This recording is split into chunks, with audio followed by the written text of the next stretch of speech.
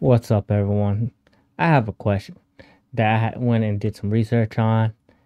I was wondering how many people really save 1 million for their retirement, and you're not alone. Having an account balance as far as 1 million as a marking point is really hard. And according to the Employee Benefit Research Institute, an estimated of 3.2% Americans have 1 million or more in their retirement account. And how much retirement saving Americans have in their accounts. According to the survey, they have about 58.4% of Americans have less than a $10,000 in their savings account. And between 10,000 and 999,099 is 20 percentile. And then from 100K to 400 or $500,000, they have about 13%. And between 500,000 to 1 million is 4%, and between 1 million and 4.9 million, it's only 3.1%. And for 5 million or more, it's less than 0.01%. So if you are looking at your retirement account and wonder, hey, how can I boost my savings? The best thing to do is to start now. If you are not retired or there's still time to put money in there, the sooner you do it, the better off you'll be. So there's no guarantee that what the stock market return will be, but you have to try to do your best to put away money, because you need money to in the stock market to grow, to even get to these numbers. If you're wanting $1 million, you have to start now and contribute. It takes time for this to grow. Now, don't worry if you're age 50 or older. There's something called make catch-up contribution in your 401k and IRA.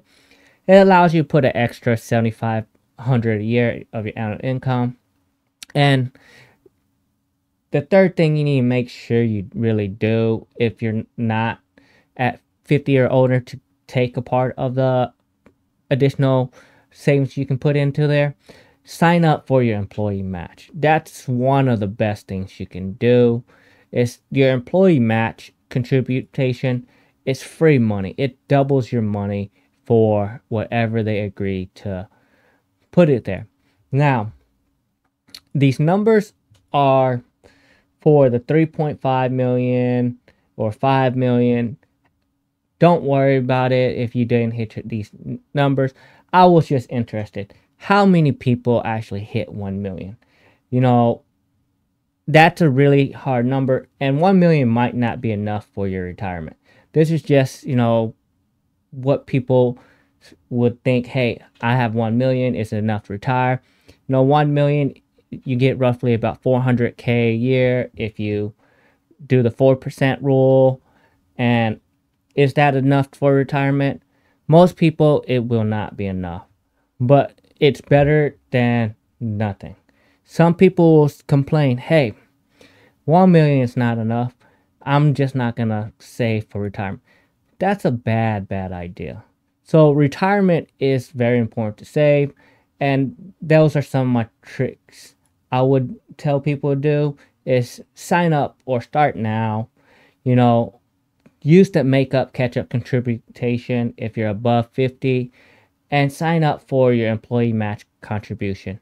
That employee match contribution will help you. And just because you're not one of the top earners, like the top 10 percentile that makes, 390,000 according to the American or the survey they did for top earners, the survey of consumer finance. It's all right.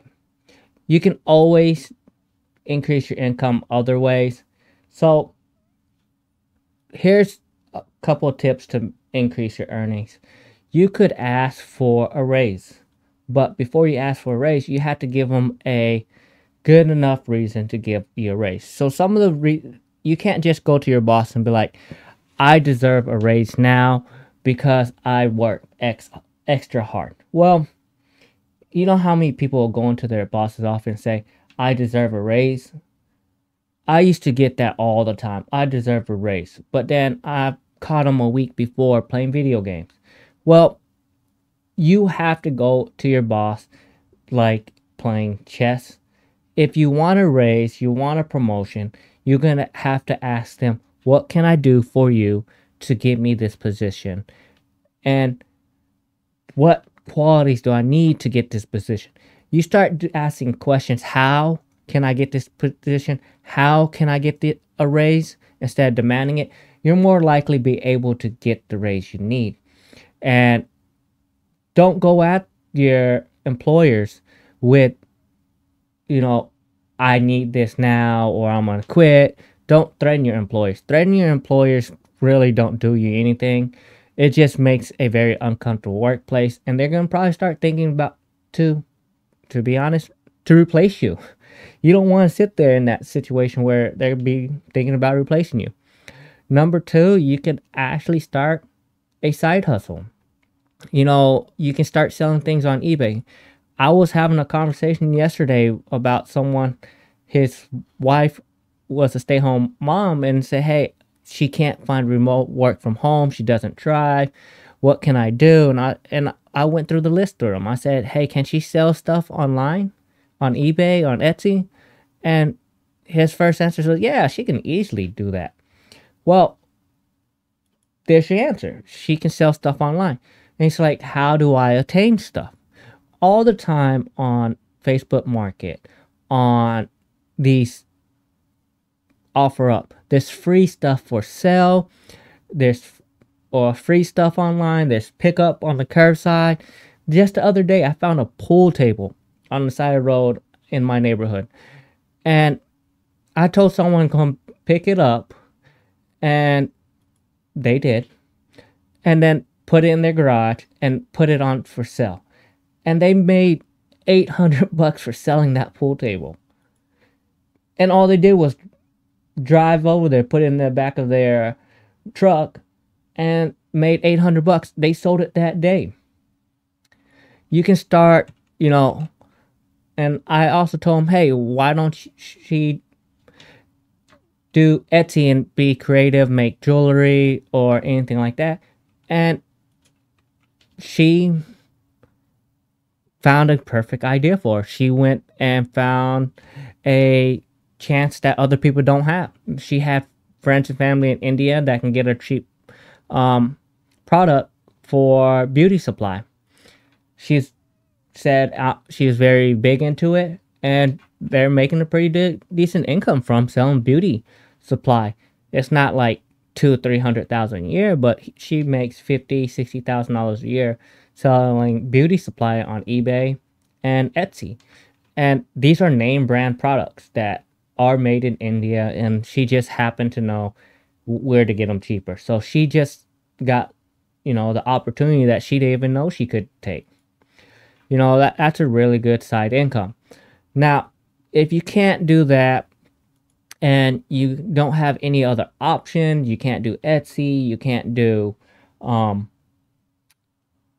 eBay, you can't resell stuff, you just don't have the time and effort to do it, that you can do online assistance like Fiverr. You can do consultant gigs. There's plenty of opportunities online. You just have to find what you are good at. And if you are telling yourself, I'm just a barber, I just cut hair, you can cut people hair on the side. And you keep telling yourself, hey, I just don't have time. To be honest, it's all about time management. And you'd be surprised how much time you actually have available. A lot of people just go home and watch TV. A lot of people don't actually do anything when they get home. They just sit there and relax, saying, I have a hard day at work.